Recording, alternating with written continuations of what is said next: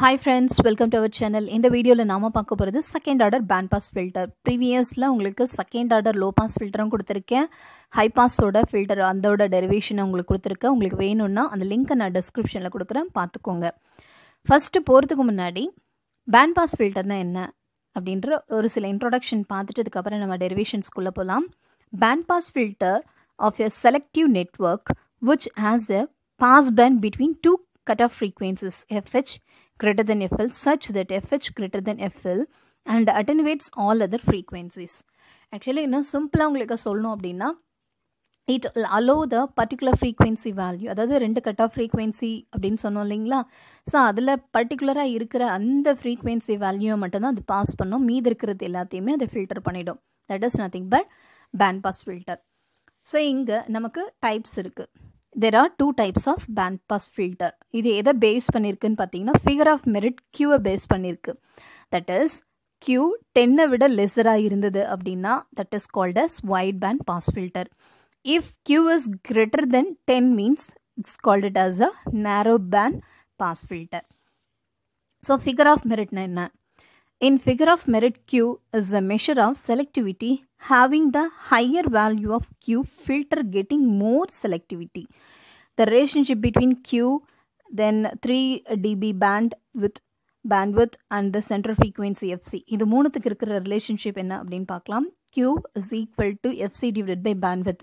That is Q ன்றது என்னது நம்மளோட figure of merit. FC ன்றது cutoff frequency or center frequency or corner frequency.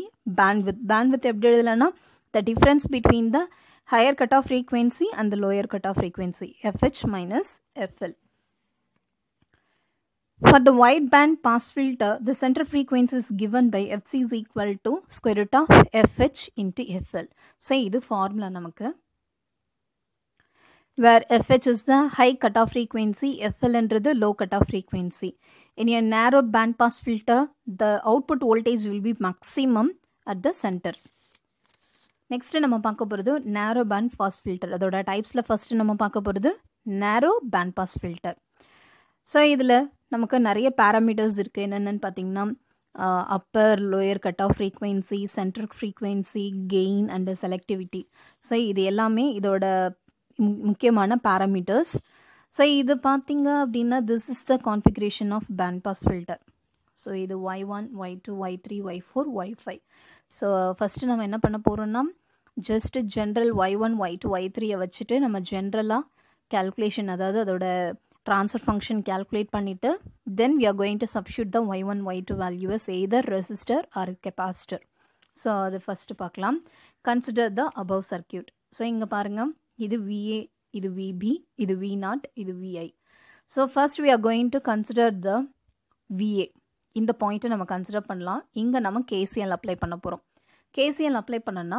VA minus VI into y1 plus VA minus V0 இது இந்த நோடை consider பண்ணோம்னா இந்த நோட்லேருந்து எந்த நோடுக்கு போகுதுன்னு பாருங்க VA minus V0 into y3 plus VA minus VB into y2 plus VA இங்கே கிரவுண்டுன்றதுனால 0 அப்போ VA minus 0 into y4 is equal to 0 திரும்ப சொல்கிறேன் இந்த நோடை கன்சிடர் பண்ணும் போது VA தான் நம்ம கன்சிடர் பண்ணுவோம் அப்போ VA minus VI into y1 plus VA minus VB into y2 plus VA minus V0 into y3 plus VA minus 0 into y4 is equal to 0.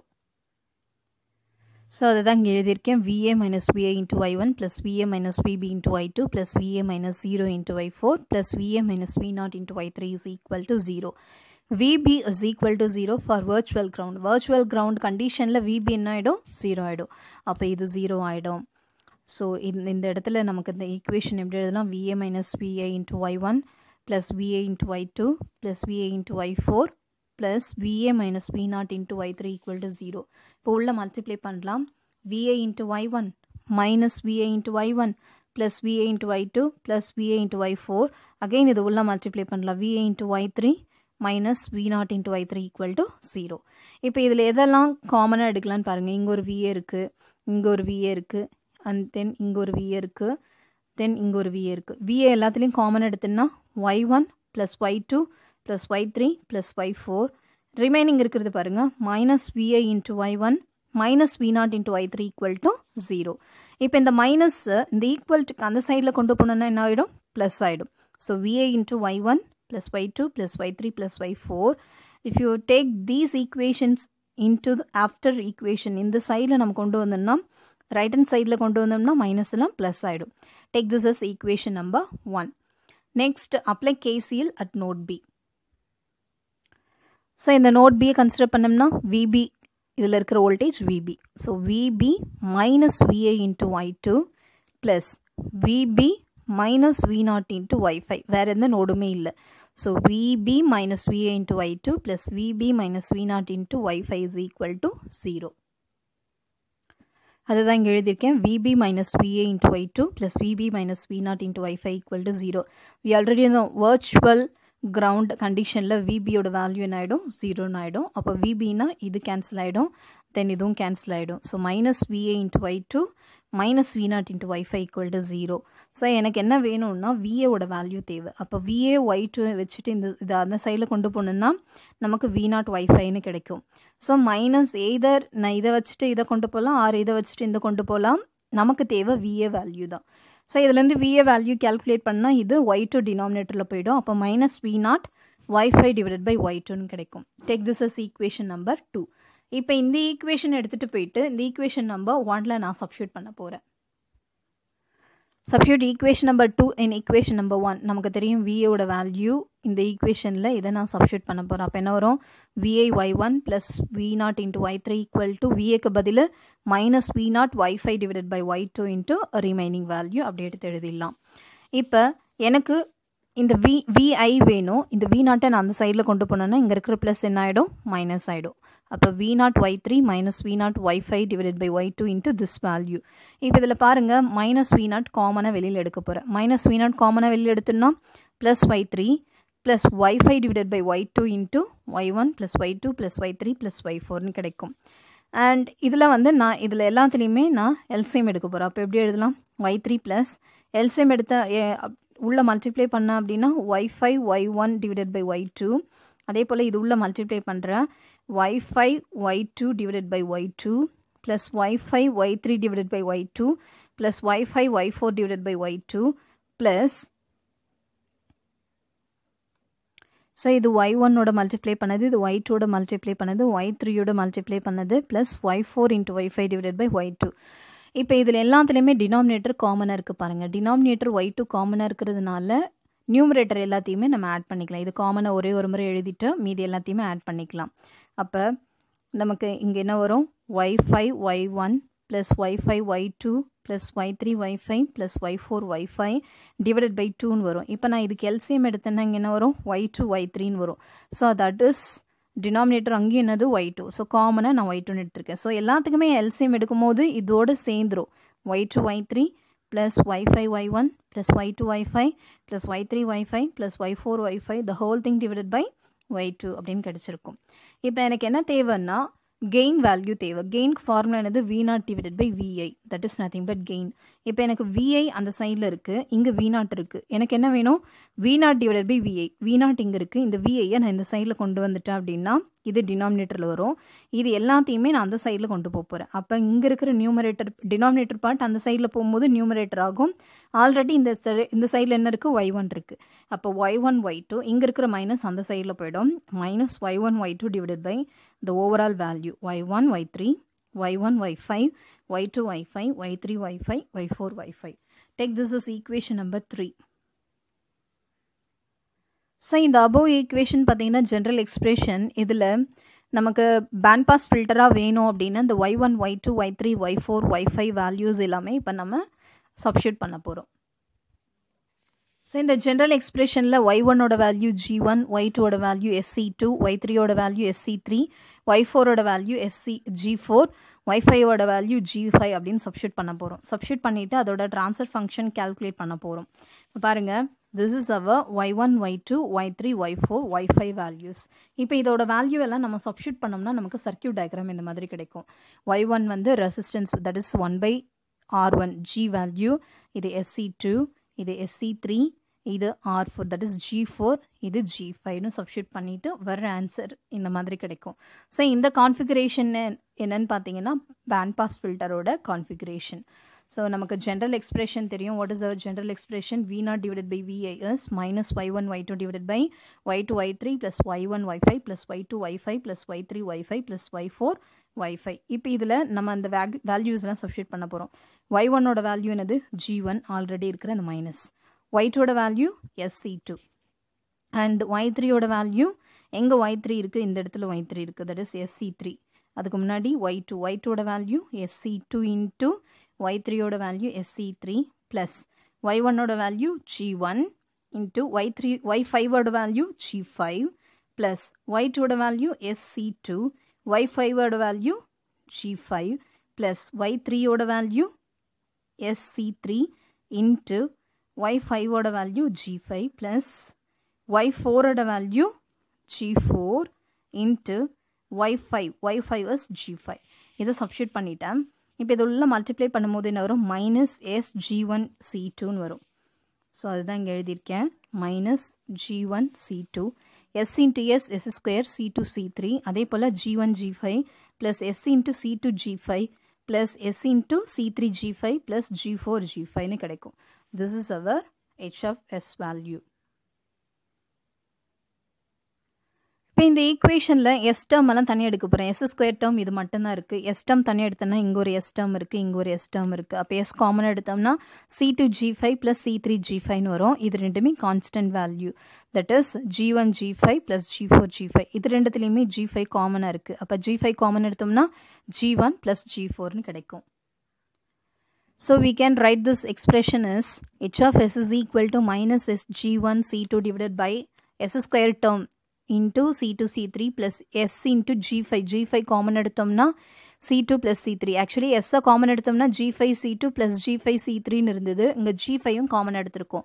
plus constant value G5 common எடுத்தோம்னா G1 plus G4 கிடைச்சிருக்கும். So இப்போ நாம இதில் என்ன பண்ண போகிறோம் அப்படின்னு பாருங்க. இந்த G1 மட்டும் வச்சுட்டு இந்த SG2 டினாமினேட்டர் கொண்டு வந்துடும். அப்போ டினாமினேட்டர் கொண்டு வந்தோம்னா இது எல்லாத்துலேயுமே G1 C2 வந்து SC2 வந்து டிவைட் ஆகும். ஸோ இதை செப்பரேட்டாக நான் டிவைட் பண்ணுறேன். பிகாஸ் காமனாக எல்லாத்துக்குமே காமனாக இருக்கிறதுனால ஸ்ப்ளிட் பண்ணுறேன். S square C2 C3 divided by SC2 plus இந்த term divided by SC2 plus third term divided by SC2. இப்போ ஏதாவது கேன்சல் ஆகுதான்னு பாருங்கள். இங்கே C2வும் இங்கே C2வும் கேன்சல் ஆகிடுது. இந்த இந்த எஸ்ஸும் கேன்சல் ஆகிடுது. அதே போல் இங்கே எஸ்ஸும் கேன்சல் ஆகிடுது. தென் இந்த இடத்துல எதுவுமே கேன்சல் ஆகல, நமக்கு அப்படியே கிடைக்குது. So the final expression is minus G1 divided by S, ஒரு S தான் cancel ஆயிருக்கு, இன்னொரு S அப்படியே இருக்கு, SC3 plus G5 into C2 plus C3 divided by C2 plus G5 into G1 plus G4 divided by SC2. Take this as equation number 4. So இப்போ இதில் பார்த்தீங்கன்னா இந்த ட்ரான்ஸ்ஃபர் ஃபங்க்ஷன் எதுக்கு ஈக்குவலண்ட் இருக்குன்னா gain expression of parallel RLC சர்க்கியூட்டுக்கு நமக்கு சிமிலராக இருக்குது. So we are going to compare this expression with parallel RLC அந்த transfer ஃபங்க்ஷனோட அந்த ஈக்குவேஷன் கூட நம்ம கம்பேர் பண்ண போகிறோம். This is the parallel RLC circuit. So RLC ஆர்க்கு பதில் தான் ஜிக்கு பதில் 1/Rன்னு போட்டிருக்கோம். இது V0 value, G dash into VI value. So இதோட ட்ரான்ஸ்ஃபர் ஃபங்க்ஷன் போகிறதுக்கு முன்னாடி பேண்ட் பாஸ் ஃபில்டரோட கேரக்டரிஸ்டிக்ஸ் பார்க்கலாம். இது FL, இது FH, பிட்வீனில் இருக்கிறது தான் இது நம்மளோட that is it will allow the certain frequency value and filter all other frequencies. இதுதான் என்னன்னு பார்த்தீங்கன்னா band pass ஃபில்டரோட characteristic. So the gain expression for the RLC circuit is V0 divided by VI is nothing but minus G dash divided by Y. Y is nothing but minus G dash divided by, that is capacitor எப்படி represent பண்ணுவோம், SC represent பண்ணுவோம், plus G, that is nothing but 1/R plus 1/SL. Take this as equation number 5. This is the general expression of your RLC circuit. இப்போ இந்த ரெண்டு எக்ஸ்பிரஷனையும் நம்ம compare பண்ண போகிறோம். இது வந்து பார்த்தீங்கன்னா நம்மளோட பேண்ட் பாஸ் ஃபில்டரோட ட்ரான்ஸ்ஃபர் ஃபங்க்ஷன், இது RLC சர்க்கியூட்டோட ட்ரான்ஸ்ஃபர் ஃபங்க்ஷன். இது ரெண்டுத்தையும் கம்பேர் பண்ணுங்கள். மைனஸ் ஜிக்கு பதில் இங்கே G டேஷ் இருக்குது. அப்போ G1 is equal to G dash. Next எஸ்ஸுக்கு பதில் என்ன கோஎஃபிஷியன்ட் இருக்குது, இங்கே வந்து என்ன கோஎஃபிஷியன்ட் இருக்குது, இங்கே என்ன கோஎஃபிஷியன்ட் இருக்குதுன்னு பார்க்கலாம். ஸோ இதை கம்பேர் பண்ண போகிறோம். இந்த எக்ஸ்பிரஷனில் இங்கே எஸ் டேர்ம் இருக்குது பாருங்கள். அப்போ இந்த இடத்துல எஸ் டேர்ம் இருக்குது, இந்த எஸ் டேர்ம் இருக்குது. அப்போ எல்லோட வேல்யூ என்னன்னு பாருங்கள். எல்லோட value is inverse of this term. So C2 divided by G5 into G1 plus G4 தான் உங்களோட எல் வேல்யூ. அப்போ இங்கே இருக்கிறது என்னென்னு பார்த்தீங்கன்னா ஜியோட value. So G is equal to G5 into C2 plus C3 divided by C2ன்னு கிடைக்கும். அப்போ இங்கே பாருங்கள், இங்கே C3 இருக்குது, இங்கே C இருக்குது. தென் C இஸ் ஈக்குவல் டு C3ன்னு எழுதலாம். ஸோ இந்த எக்ஸ்பிரஷனை வச்சு நம்ம இப்போ கண்டுபிடிச்ச value L value, G value and C value. Take this as equation number 7, 8, 9. So at resonant condition, the circuit has unity power factor, that is imaginary part is 0, which gives the resonant frequency omega naught value. So at resonant frequency நம்ம எடுத்துக்கிட்டோம்னாமே imaginary part வந்து 0 ஆயிடும், real part மட்டும் தான் நமக்கு கிடைக்கும். அப்போ omega naught square is nothing but omega naughtக்கான formula என்னது 1 by LC. So omega naught square is equal to 1 by LC na L oda value தெரியும். L oda value என்னது C2 divided by G5 into G1 plus G4 அதை எடுத்துக்கிட்டோம் into C. C oda value C3. So இந்த ஃபுல்லாகவே நான் திரும்ப என்ன பண்ண போகிறேன், நியூமரேட்டர் கொண்டு போகலாமா. இந்த டினாமினேட்டர் டேர்மை I'm going to take in numerator term. So G5 into G1 plus G4 divided by C2 C3ன்னு கிடைக்கும். Take this as equation number 10. Next, gain at resonance calculate பண்ண போகிறோம். Gain at resonance is minus G dash divided by G. That is, நமக்கு ஏற்கனவே G dash ஓட value என்னது G1 தெரியும். And G ஓட value G5 into C2 plus C3 divided by C2. நம்ம ஏற்கனவே கண்டுபிடிச்சது தான் இந்த G வேல்யூ. ஸோ இந்த G ஓட வேல்யூவை நாங்கள் சப்ஸ்டியூட் பண்ணியிருக்கேன். இப்போ இந்த வேல்யூ என்ன ஆகிடும், நியூமரேட்டருக்கு போயிடும். அண்ட் G1 G5 இது ஒரு term. So G1 G5 into C2 divided by C2 plus C3. So G is nothing but 1 by R. அப்போ G1 எப்படி எழுதலாம் 1 by R1 எழுதலாம். G2 G5 எப்படி எழுதலாம் 1 by R5 எழுதலாம். So 1 by R1 divided by 1 by R5 இது என்ன ஆகிடும், நமக்கு நியூமரேட்டர் போயிடும். அப்போ R5 divided by R1 வரும் into C2 divided by C2 plus C3. This is at omega is equal to omega naught condition. Take this as equation number 11. Next நம்ம calculate பண்ண போகிறது Q factor. Q factor at resonance. Q factorக்கு formula இருக்கு based on LR RC. So omega naught L divided by R na இது resistor and inductor base பண்ணியிருக்கிற formula. இது resistor and capacitor base பண்ணியிருக்கிற formula. So நமக்கு ஏற்கனவே தெரியும் R is equal to 1 by G தெரியும். So R is equal to 1 by G na omega naught C இந்த Rக்கு பதிலா 1 by G வந்துரும். So this is nothing but our Q naught value. இப்போ நம்ம எந்த ஃபார்முலா எடுக்க போகிறோம்னா இந்த ஃபார்முலா தான் எடுக்க போகிறோம். omega naught C divided by G. C ஓட வேல்யூ C3, G ஓட value G5 into C2 plus C3 divided by C2. நம்ம ஏற்கனவே கண்டுபிடிச்ச இந்த equation number 8. C3 and G ஓட value C is equal to C3 and G ஓட value substitute பண்ண போகிறோம். இப்போ இந்த C2 என்ன ஆகிடும், நியூமரேட்டரில் போயிடும். omega naught C2 C3 divided by G5 into C2 plus C3 வரும். Take this is equation number 12. This is nothing but our Q factor value at resonant.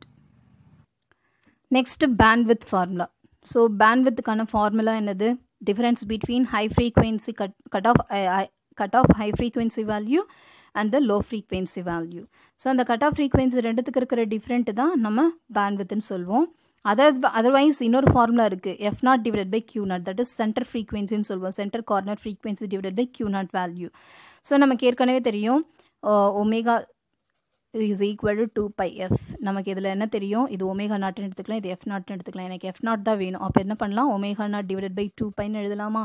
So F நாட்டுக்கு பதில் என்ன சப்ஸ்டியூட் பண்ண போகிறோம், omega not divided by 2 by already இருக்கிற ஒரு Q not value. So omega not divided by 2 by இந்த Q நாட்டுக்கு தான் நம்ம ஃபார்முலா ஏற்கனவே பார்த்தோம். Q not is equal to omega not C divided by G. இதை தான் இங்கே சப்ஸ்டியூட் பண்ண போகிறோம். ஸோ இதில் சப்ஸ்டியூட் பண்ணனா இந்த ஒமேகா நாட்டு கேன்சல் ஆகிடும். இந்த G வந்து நியூமரேட்டர் போயிடும். அப்போ G divided by 2 pi into C. So Gயோட value நமக்கு தெரியும் G5 into C2 plus C3 divided by C2. Cயோட value C3. அப்போ இது இந்த இடத்துல டினாமினேட்டரில் வந்துடுமா, G5 into C2 plus C3 the overall value divided by 2 by C2 C3ன்னு வரும். This is nothing but our bandwidth value. Take this as equation number 13.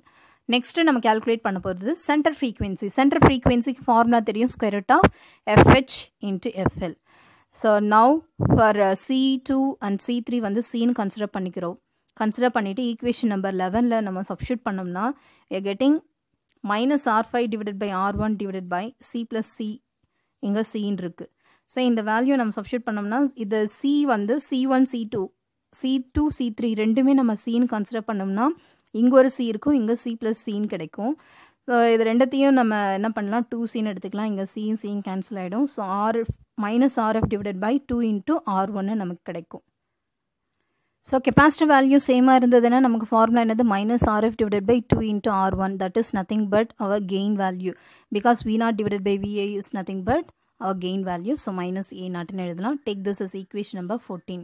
So equation number 10 நம்ம எப்படி எழுதலாம்னு பாருங்க. omega naught value as square root of G5 into G1 plus G4 divided by C2 into C3 ன்னு வரும். நம்ம ஏற்கனவே பார்த்தோம் C2 is equal to C3 ன்னு இருந்தா இது ரெண்டுமே C ன்னு ஆயிடும். ஸோ இது வந்து C square நடந்துருமா, square ரூட்டுக்குள்ளே C square வந்ததுன்னா C ன்னு எடுத்துக்கலாம். So G5 into G1 plus G4 divided by C. This is nothing but your omega naught value. Take this as equation number 15. அதே போல bandwidthலியும் நம்ம என்ன பண்ண போறோம்னா C3 is equal to C4 is equal to C ன்னு substitute பண்ண போறோம். So G5 into இது ரெண்டுமே காமனாக C ன்னு வந்துடும். அதே போல டினாமினேட்டர்லையும் C into C ன்னு இருந்ததுல அப்போ C ஸ்கொயர்னு வந்துடும். 2πc ஸ்கொயர், இது 2C. அப்போ Cயும் கேன்சல் ஆகிடும், 2ம் கேன்சல் ஆகிடும். Then will be getting G5 divided by pi into ஒரு C இருக்கு பாருங்க, G5 divided by pi into C. So we already know G is equal to 1 by R. அப்போ G5 என்ன ஆகிடும், R5 ன்னு வந்துடும். 1 by pi into G5க்கு பதில் R5 into C. So 1 by pi R5 C. Take this as equation number 16. This is nothing but our bandwidth value. So நம்ம equation number 14, 15, 16 பார்த்தோம். என்னென்னு பார்த்தோம், resonant at frequency, gain and bandwidth. இந்த மூணுத்துக்கு பார்த்தோம். இது மூணுமே என்னென்னு பார்த்தீங்கன்னா independent parameter. 3 independent design parameters நமக்கு இருக்குது. பட் நமக்கு தெரியாத இன்னும் unknown parameters எத்தனை இருக்குன்னு பார்த்தீங்கன்னா 4. அது என்னென்னா C, G1, G4 and G5. இது எல்லாமே unknown parameters. So we have to choose any parameter or arbitrary. இதுதான் single ஆப்பமோட band pass response value. இதிலிருந்து நம்ம வந்து Qவோட வேல்யூ நம்ம சூஸ் பண்ண போகிறோம். The above figure shows that the plot of frequency response for different value of Q. The higher of Q, the sharper the filter. Below 0.5 f0 and 2 f0, all filters roll off at -20 dB per decade independent of the value of Q. This is the limited by the 2 RC pair in the circuit. To obtain the sharper roll-off rate away from the center frequency, one should cascade several filters. So இப்போ இந்த ஈக்குவேஷனில் நம்ம பார்த்தீங்க அப்படின்னு நம்ம என்ன சொல்ல வராங்க அப்படின்னு பார்த்தீங்கன்னா, நமக்கு இந்த 0.5 f0லேருந்து 2 f0 வரைக்கும் நமக்கு ரோல் ஆஃப் வேல்யூ இருக்கும். Role of is nothing but -20 dB per decade வேல்யூவாக இருக்கிறது தான் நம்ம என்னென்னு சொல்லுவோம்னா ரோல் ஆஃப் வேல்யூன்னு சொல்லுவோம். ஸோ அதிலிருந்து நம்ம என்ன பண்ண போகிறோம்னா we are going to choose the Q value. So இந்த Q வந்து பார்த்திங்கன்னா இண்டிபெண்ட் வேல்யூவாக இருக்கும். we have to choose this value below 0.5 f0 and 2 f0 values. இந்த ஜென்ரல் எக்ஸ்பிரஷனில் Q0, A0, omega நாட்டோட வேல்யூ நம்ம சப்ஸ்டியூட் பண்ணோம்னா we'll get -A0 omega naught Q divided by Q into S.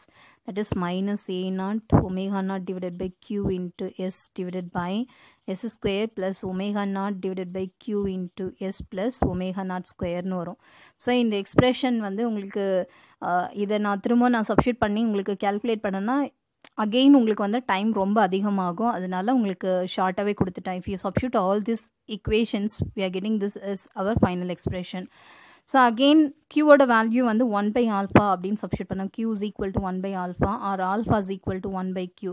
எங்கெல்லாம் 1 by Q இருக்கோ அங்கே alpha substitute பண்ணோம்னா we are getting this expression as -A0 omega naught alpha S divided by S square plus alpha omega naught S plus omega naught squareன்னு கிடைக்கும். இதே DBயில் calculate பண்ணோம்னா just 20 log of this value எடுத்தோம்னா we are getting this expression. So where the damping factor is nothing but alpha. Alpha value நமக்கு என்ன தெரியும், 1 by Q ன்னு தெரியும். From the graph we can say that omega is very much less than omega naught or omega is very much greater than omega naught. The gain is 0. For omega is equal to omega naught, the gain is A0. It may be noted that A0 is the negative value. So இது வரைக்கும் தான் நம்ம என்ன பண்ணுவோம்னா second order band pass ஃபில்டருக்கான டெரிவேஷனாக நம்ம consider பண்ணி exam point of வியூவில் நான் உங்களுக்கு சொல்லியிருக்கேன்.